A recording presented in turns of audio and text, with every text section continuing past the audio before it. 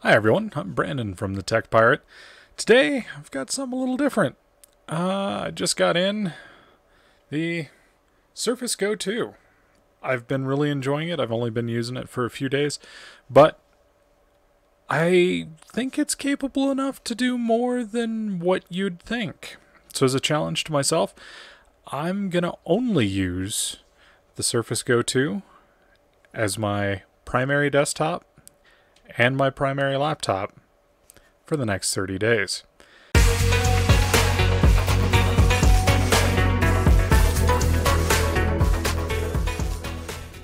I'm currently recording this on the 30th of November. I'm going to, here in a few seconds, kind of show you what I'm replacing, what I'm going to be able to do with this. There are some caveats. Of course, I'm a gamer. This is not a gaming device. This is not going to work for gaming. But Shadow cloud gaming PC could be an interesting option. So I'm going to give that a go. There will be a report on Shadow probably at the end of this 30-day experiment. I'm also going to continue to run my gaming desktop, but only in streaming mode.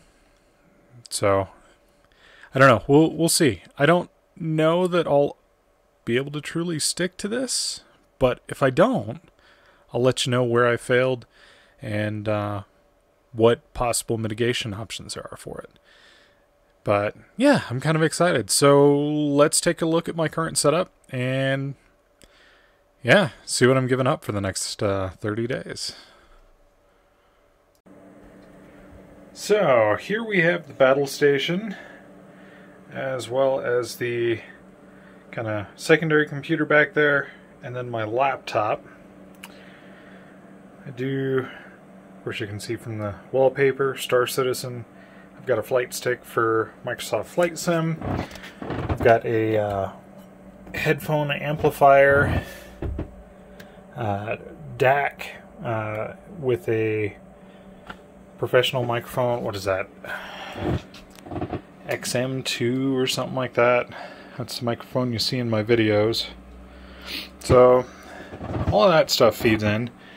My little light to my desktop, and it's a little dirty. So yeah, and then here's my trusty Latitude E5570. It's got a 6th gen, I think it's a i5-66, or yeah, 6600U. Yeah, it's worked out pretty well. It just upgraded to a 1TB NVMe drive in it and 32 gigs of RAM. That way I can do some coding and some light video work. So that's going to get put in its case and not taken out until the new year. Well, if the experiment goes well. My desktop, though, like I said, I am going to keep that running and use Steam in-home streaming in order to continue to be able to game. There is some stuff that the tablet natively can game on, and I'll go into that in a video as well. But yeah, so that's my setup for right now. We'll cut back to me sitting in the chair, talk a little bit more about the specs for the gaming desktop, as well as how I plan to still be able to use the setup and controllers and keyboard and monitors and all that, what I'm going to be using to do some port replication on that little Surface 2 Go. Alright, sitting back in front of the desktop. So I've got in it the Ryzen 7 2700 8-core. I've got 32 gigs of memory. I've got a, let's see, this would be a standard 2.5-inch SATA 1TB drive. I've got a 2TB spinning disk for storage, and then a 2TB NVMe drive. For graphics card, I've got a GeForce RTX 2070 Super, and yeah, overall I just built this setup, I want to say at the start of the year, and it has been fantastic. I do Star Citizen. I've been consistently able to get a playable frame rate out of the game. Arma 3 is another game we play quite a bit. It is fantastic for that. I haven't thrown a game at it, and then especially with the widescreen, the super widescreen that I use, I've never found a point where I've needed more power than this so far. Now, I would never say no to more power, because let's face it, who's going to say no to more frame rate? But it's been fantastic for my needs. It'll be interesting to see how Steam in-home streaming works.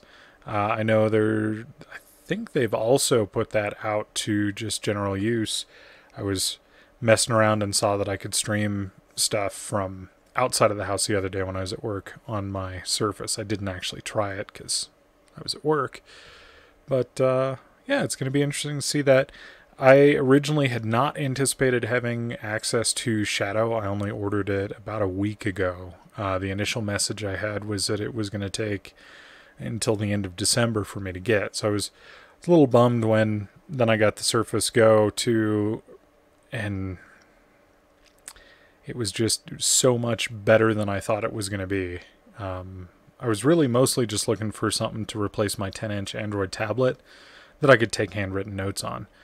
And considering most of the Samsung line that have the S Pen start getting up into the price range of a full Windows tablet, it was kind of a no-brainer for me to make that leap and get the Surface Go instead of an Android tablet. I will, of course, be working on a full review for the Surface tablet. But, yeah, I mean, like I said, I've only had it for a few days. I'm really impressed on what it can do. The last Surface device I had, aside from the Duo, was the Pro 3. I had an i7 model, and Surface Pro 3 with the i7 was great in bursts, but as anyone who had one could attest, it thermal throttled terribly. I mean, it didn't have the cooling for that kind of chip.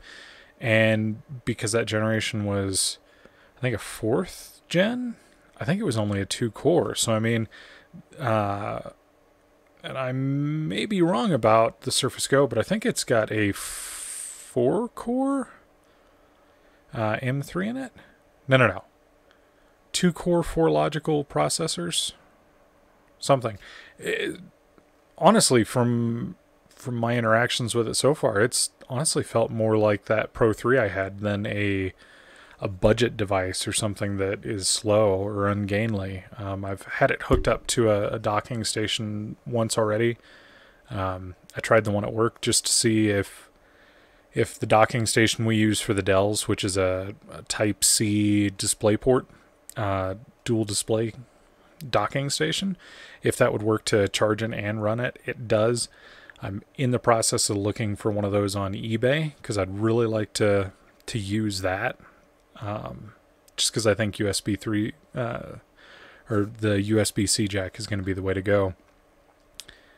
So I know it can run 2 monitors and web browser and tabs and stuff like that.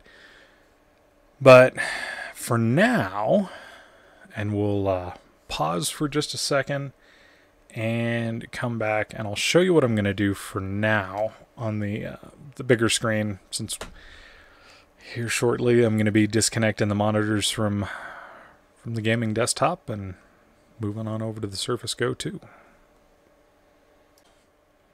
All right, back. So the Plugable, there we go. Plugable makes a USB 3.0 dock. This is actually the one that I used when I had a Surface Pro 3.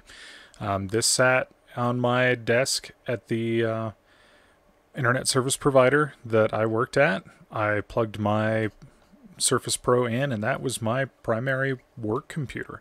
That way when I'd have to go out in the field, I could unplug it go out into the field and have the exact same information I was just looking at already pulled up, ready to go.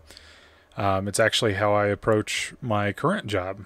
They gave me the option of either having a desktop and a laptop, or a laptop with a docking station. And I pounced on the laptop with the docking station. It just, for me and for my style, it makes more sense for me to use a single device, have everything open that I need open. That way I can do my research in the office, close the lid, unplug it, walk out, and when I get on site, open it back up, and I've got my reference material just right there ready to go. So yeah, this is my old docking station. I already know one issue with it. Because it uses USB 3.0 for the host signal, it's not gonna have the performance I will want for gaming, even for game streaming. Game streaming already adds a little bit of latency into the mix. Having a USB 3.0 controller that then sends display signals out is gonna be another bottleneck and another place where latency can kind of creep its way in. So to remove this as a variable, like I said, I am going to be working on getting a USB-C DisplayPort docking station, which I did test and it worked fantastic for the 15 minutes that I had it up during a break. Everything was a lot more responsive even than this. Now, having said that, if you are in the market for something just to add some displays to, an existing laptop or something, this Plugable Dock is a wonderful way to go. It works. It's just not, it's not gaming friendly. You could, when I had the Surface Pro 3, it was able to do some gaming, Minecraft and stuff like that, but you could tell there was a little bit of lag added into it. Never really bothered me enough to make a big deal of it back then, but it also wasn't what I was using only, primarily. Using the Surface Go 2 for the next 30 days, though, that little bit of lag would be one of those things that would annoy me just enough that I'd be tempted to just kick the desktop back over onto one of the displays. And I'm trying to limit as much of that on the onset that I can, so that I can, potentially have a good run and actually make the full 30-day transition to the Surface Go. It'll be interesting to see what happens. So hopefully you'll stick with me. I think I've talked your ear off long enough about what I've got going on. So yeah, I think I'll try and put a video out a week on kind of, hardware feelings, how things are going with the transition. I've also got a potential video coming up for a little stocking stuffer. Sorry about my dog in the background. Hope you all have a wonderful day.